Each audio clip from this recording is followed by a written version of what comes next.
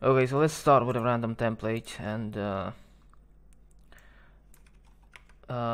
you will see that on the left side you have a draw button, and if you click on it you will see a bunch of tools and stuff you can use.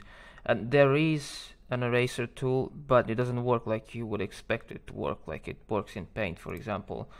Let me show you what I mean.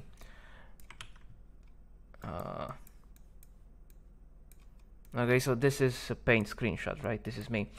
If let's say you want to draw some random stuff, or you don't, if you use the eraser tool, you can erase everything you want. Basically, you can erase the image, you can erase the shape, every part of the screenshot.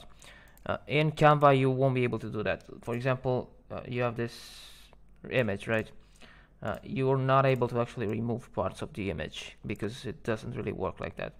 What you are able to do with this eraser tool is only erase parts of the drawings you do with these specific shapes. For example, if you draw this, something like this, for example, you just click on the eraser and just basically erase stuff. Yeah, so that's what you're able to do with this specific eraser tool. There is no other eraser tool. If you want, for example, to remove like a background for an image, let's say you have this image, you go to edit photo and background remover, but it's a pro feature, so you won't be able to use it on a free account. You will need to be on a monthly subscription. Yeah, so that's the only eraser tool Canva has, and Canva usually works with vector files and vector layers, which means it basically means that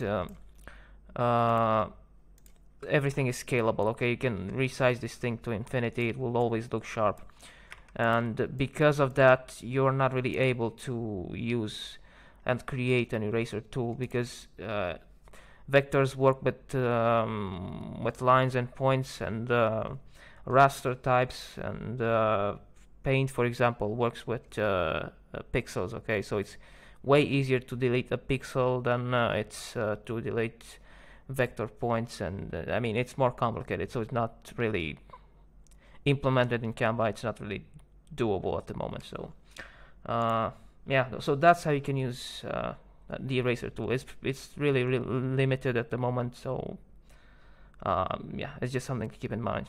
If you want to work with images, to remove parts of images, you can use the background eraser tool, but I mean you can't really remove like specific parts of an image.